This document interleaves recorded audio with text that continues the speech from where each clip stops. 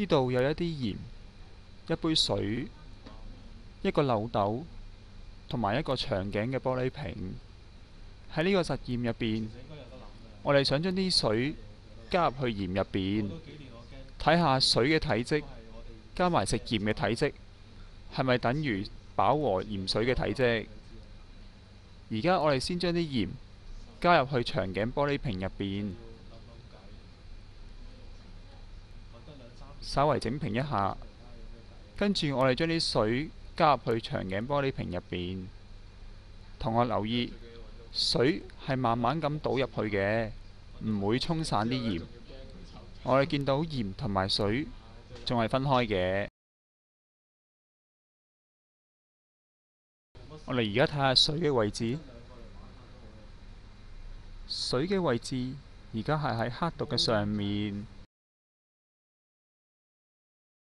好，而家我哋搖動個長頸玻璃瓶，目的係使到啲鹽盡量融入水裏邊，形成均勻嘅食鹽飽和溶液。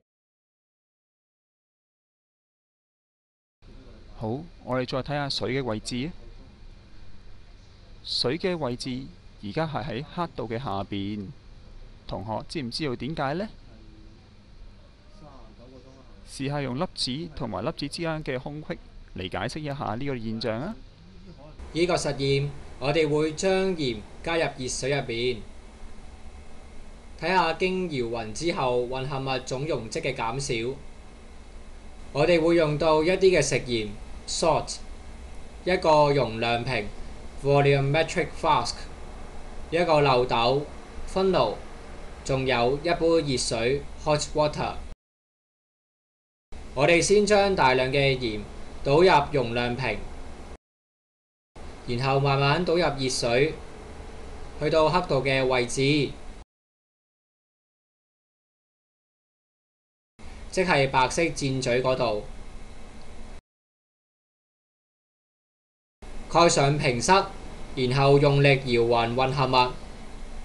我哋再睇下水嘅位置，總容積嘅位置由白色箭嘴嗰度下降到黃色箭嘴嗰度。